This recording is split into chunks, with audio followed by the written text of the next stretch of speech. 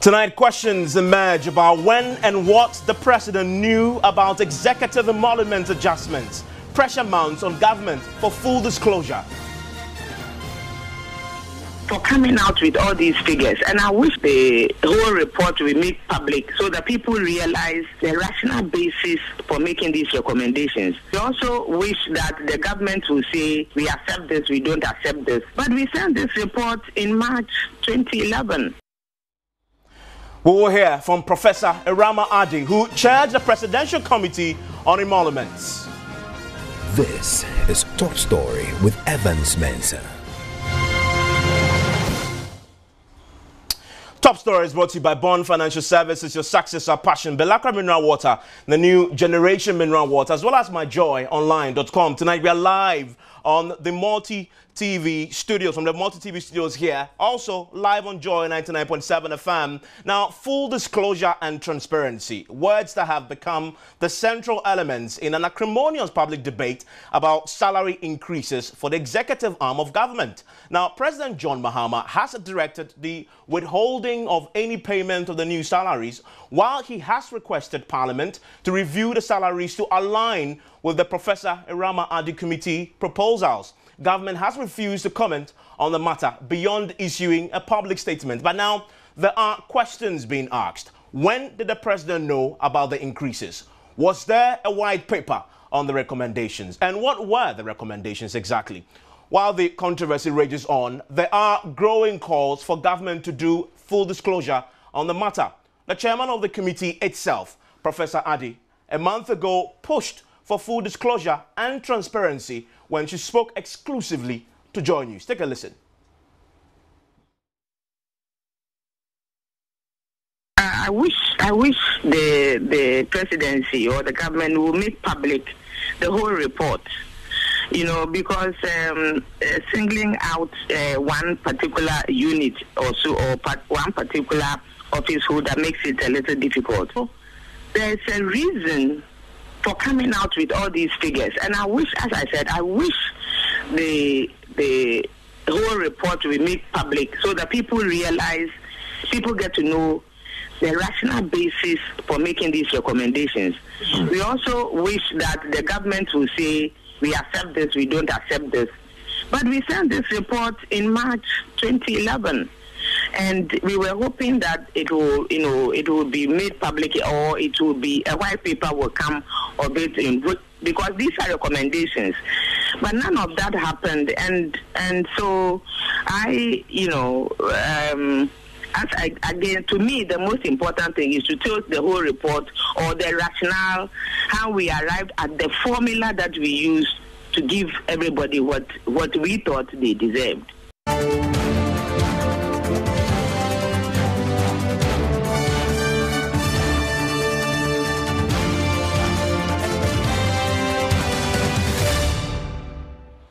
You had Professor Irama Adi, who chaired the Presidential Committee on Emoluments. Something is joining me in the studio. He is my editor, indeed, for this particular show, but has been studying that document produced by Professor Irama Adi. And I'm sure you know by now that so far as government is concerned, they will not speak on this matter. But we will do some disclosure of our own, and Samson is joining me because he's been studying the document. Thank you very much, Samson, for your time here on Top Story.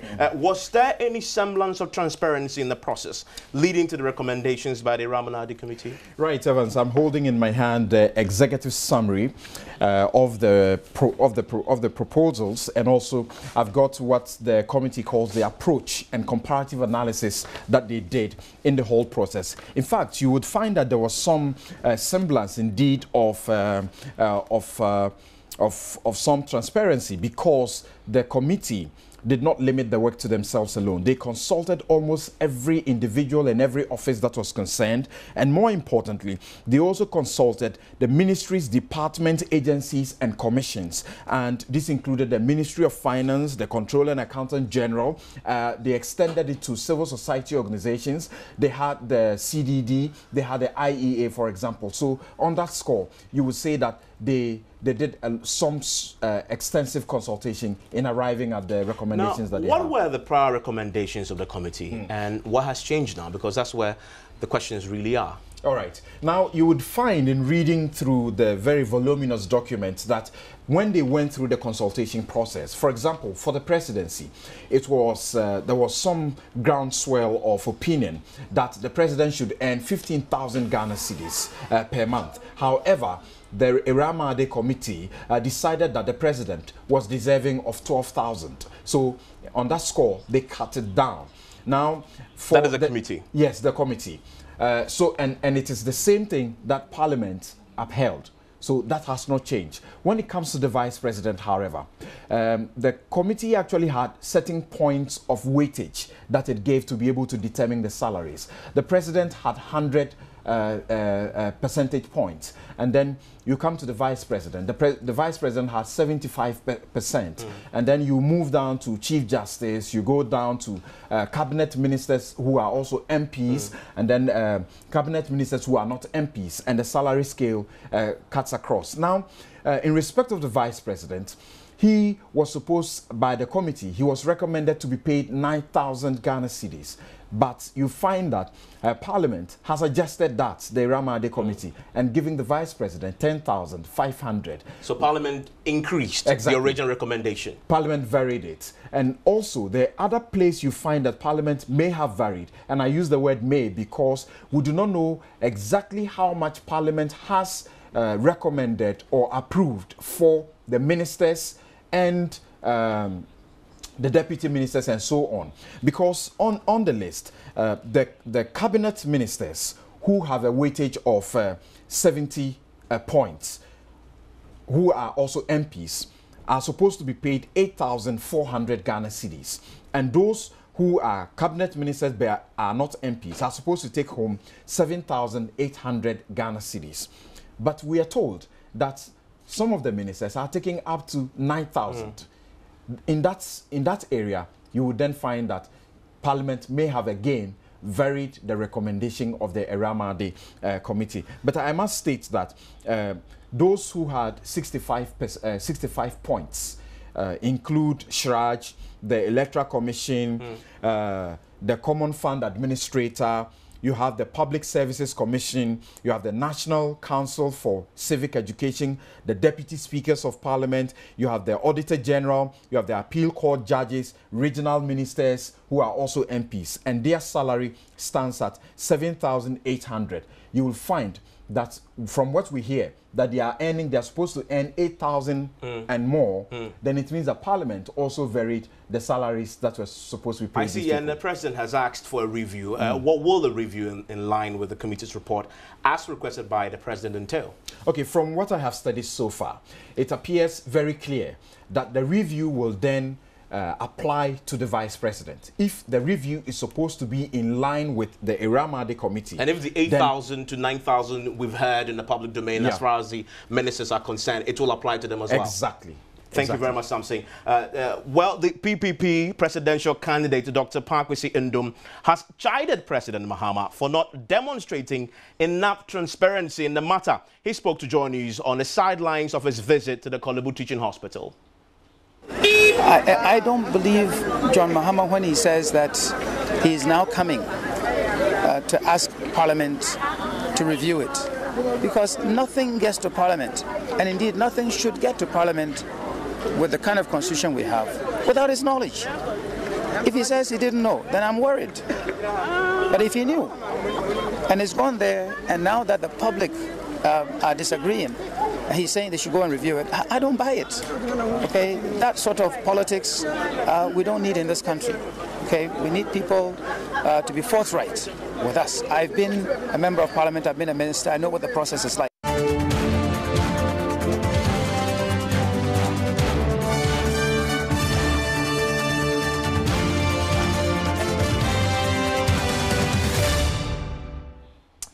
Joining me on the line right now is the Vice President of Policy Think Tank, Imani Ghana, Kofi Bentil. Thank you, sir, for your time here on Top Story. I'm sure you've heard the discussions today. Now, we're hearing indeed from Professor Rama Ade herself, and I'm sure you've heard the PPP's presidential candidate talk about the need for transparency and full disclosure. Where do you stand on that? Well, good evening to all your listeners. The point is this. The president's posture is worrying. And I think that is the first thing that we need to say. The president is the first gentleman of the land, and although he will not know everything, when he sets up a committee, we don't think that the committee can come this far without him knowing what is going on. So if the president gives the impression that he didn't know and therefore he's asking for some kind of review, that is very, very worrying. Worrying if he didn't know, worrying if he knew. Because if he knew, then he's not being forthright with Ghanaians. So for me, that's the first worrying thing. The second worrying thing is that why should this be shrouded in so much secrecy? You know, I mean, generally speaking, people's salaries are not matters of public concern.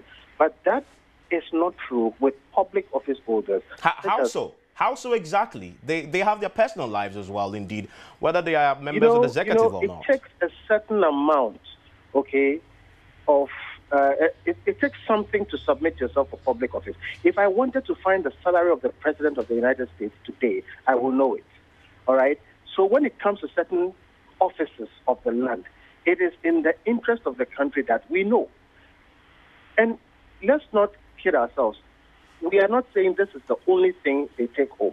But when it comes to the nominal salary and a couple of things, it is proper in a country like this for that to be public knowledge. After all, after everything is said and done, we'll get to know anyway. So I worry about why this is shrouded in so much secrecy, and it heightens the suspicion that some untoward deals have been done. Okay?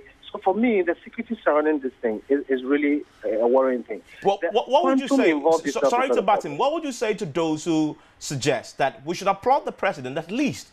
He's asked for a review and indeed directed the finance minister not to authorize the payments.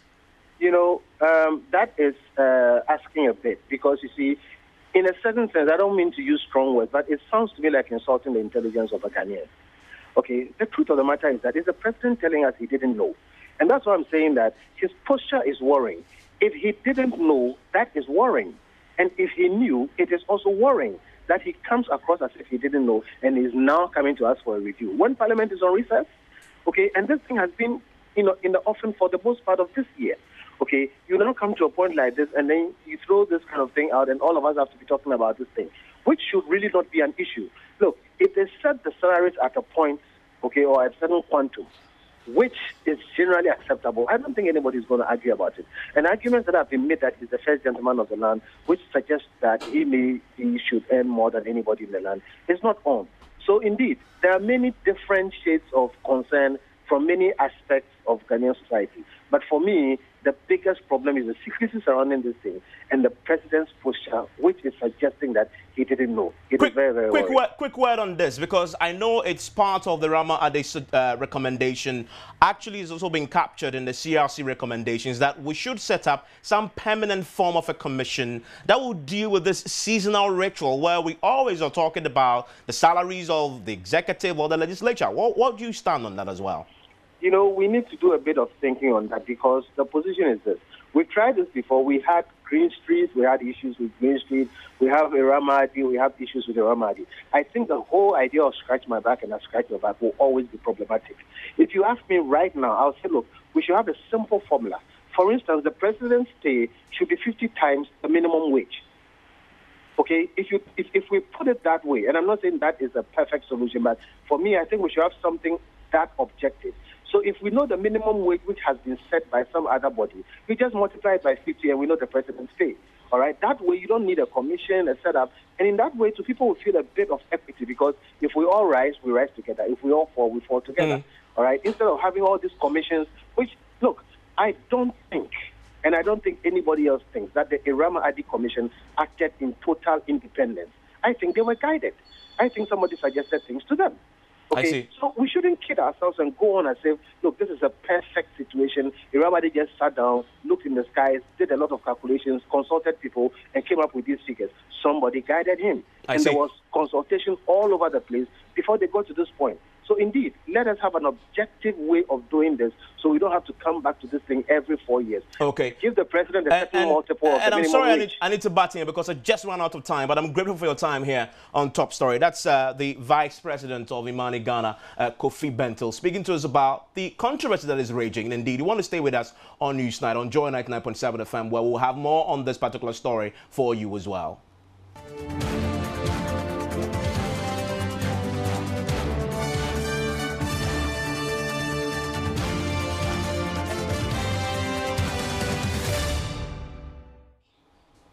And we've been live from the studios here at Multi TV, also live on Joy 99.7 FM. We have more news for you, for our TV audience at 8 p.m. And this will feature, definitely, you want to make time and watch that. My name is Evans Mensah. Top Story is brought to you by Bond Financial Services, your success, our passion. Belacra Mineral Water, the new generation mineral water, as well as myjoyonline.com.